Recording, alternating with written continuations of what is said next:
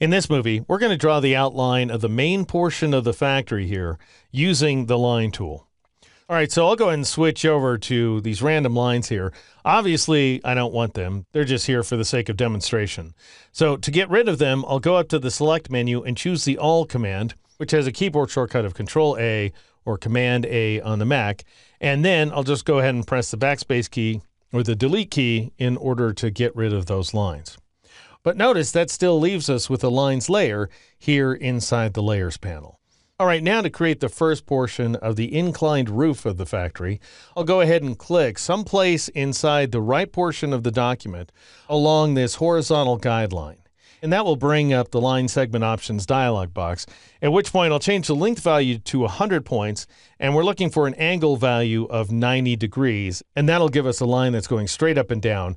And notice, incidentally, that you can drag this little thing here inside the angle widget in order to change that angle value on the fly. But I'm looking for 90 degrees, so I'll go ahead and enter that value and click OK, and we end up with a straight up and down line like so. It should have a nice thick stroke based on the fact that we set the line weight value to 8 points in the previous movie. Now, I want you to go ahead and drag from the top of that line down and to the left like so until you see an angle value of 205 degrees. Notice that in the heads-up display.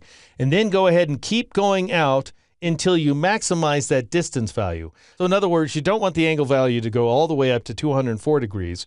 If it does, just back off ever so slightly, and you should end up with a distance value of 240.75 points, or thereabouts. If you don't get exactly that distance, it's not really that important. We're just looking for a line that's about 240 points long.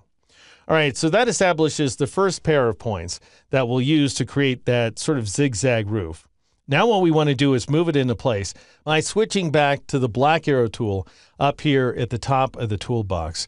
And again, recall that the black arrow tool, the first one, which Illustrator calls the selection tool, it selects entire objects, in our case, entire lines at a time, whereas, as we'll see shortly, this next tool, the wide arrow tool, which Illustrator calls the direct selection tool, allows you to select individual points.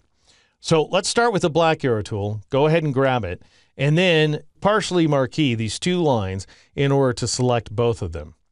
Notice now we have what's called the bounding box inside of Illustrator. That's this rectangle with the handles around our lines. And it can be useful upon occasion. What it allows you to do is scale your selected objects as well as rotate them on the fly. So to scale, you just go ahead and drag one of these handles, as you saw me do a moment ago. To rotate, you just move your cursor slightly outside the boundary. Not too far, or it's not going to work. Just slightly outside until you see that rotate cursor there, and then you drag in order to rotate those lines around. The thing is, there's better ways to transform objects. Scaling and rotating are known as transformations, and there's better ways to do that inside Illustrator. So if you're working along with me, just press Control-Z or Command-Z on the Mac a couple of times in my case in order to restore our original lines. And let's get rid of that bounding box because most of the time it just gets in your way by going up to the View menu and choosing Hide Bounding Box. And that will make the bounding box disappear. And the advantage is now we can drag this guy by its lower left point, this so-called anchor point right there, because otherwise we wouldn't have been able to do it. If we still had the bounding box, I'll go ahead and turn it back on just to make my point here. If I tried to drag from that point right there, then I would end up scaling the lines, which is not what I want. I just want to move them. So I'll go ahead and press Control-Z or Command-Z on the Mac to undo. Then I'll return to the View menu and choose Hide Bounding Box to turn it off. And I'll go ahead and drag this point right there until it snaps into alignment with the intersection of those two center guides.